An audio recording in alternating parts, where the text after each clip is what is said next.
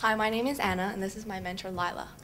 Anna and I found the inspiration for our short story, Searching, in music.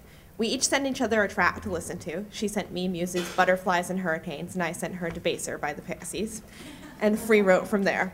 A story about finding adventure flowed naturally from that point. This story is told from 2 points of view. Anna and I will each read one. I woke up. I rolled my head around my neck and stretched. Today I felt tense. I felt like there was something I was missing and that I desperately needed to find it. I was getting tired, not because of late nights or the after effects of an adrenaline rush. It was a slow realization, one that crept gradually on me and started to sink in after the exhilaration of adventure faded. I've been a wanderer for too long. At first I loved it, the freedom and mobility. I went wherever I wanted, but I started to feel the need for something more, a purpose. I closed my eyes and raised them against the sun. There was something gathering in the air, and I could feel it in my fingertips. Something important was going to happen. I would give myself in to reckless abandon, but I don't know how. Even when I try, there's this unbreakable, immovable force holding me back, choking me. So I decided I'd go out tonight. I'd walk someplace.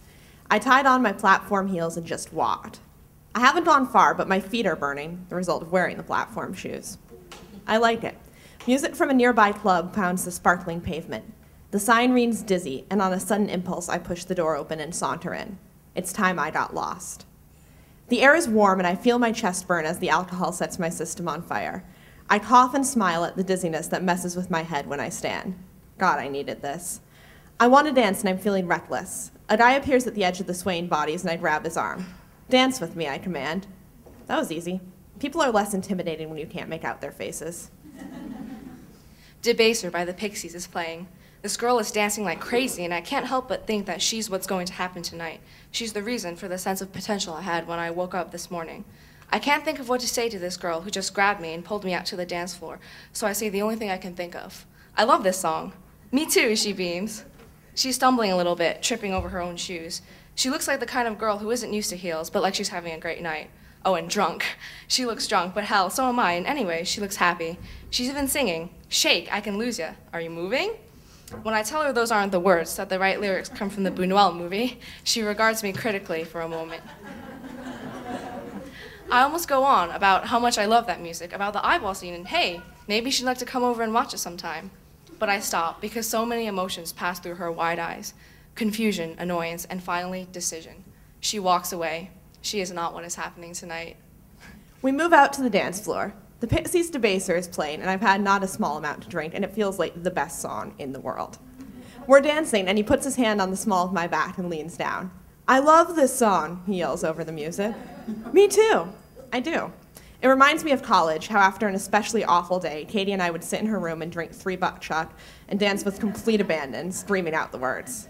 I'm not a good dancer, but sometime around age 18, I realized that most people aren't, that the trick is to just not care.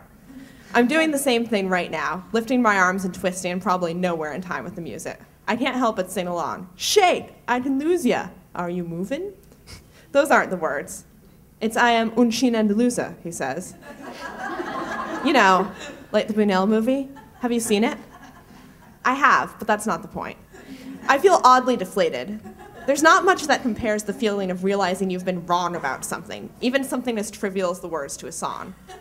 I've been wrong about important things before. I was wrong, for example, in thinking that I might enjoy law school.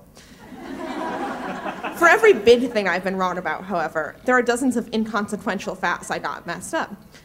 Until last week, I thought that prefix had a silent S. Every time I'm wrong, the world feels out of order, like somehow mishearing the lyrics to one Pixie song means that everything I think I know could be false. I need another drink. I saunter away from Mr. Un Chien Andalusia. "Shake, I can lose ya," and back to the bar. He's not the adventure I'm here for tonight. I am.